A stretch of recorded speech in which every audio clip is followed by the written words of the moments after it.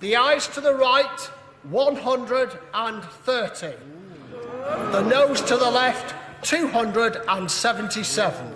British Prime Minister David Cameron may have been glad he missed this particular parliamentary vote. The Conservative Party leader, on a trip to the United States, was spared the embarrassment of having to witness on Wednesday a rebellion from his own party within the House of Commons. Tory rebels voted against Cameron in protest at his stance on the European Union. They want Cameron's promise of a 2017 referendum on British membership of the EU to be legally binding. Although the revolt was defeated, around a third of Conservative lawmakers voted against the Prime Minister, raising questions about Cameron's leadership. The centre-right Tory party, in a ruling coalition with the Liberal Democrats, has 305 members of Parliament. 116 of them voted against the government.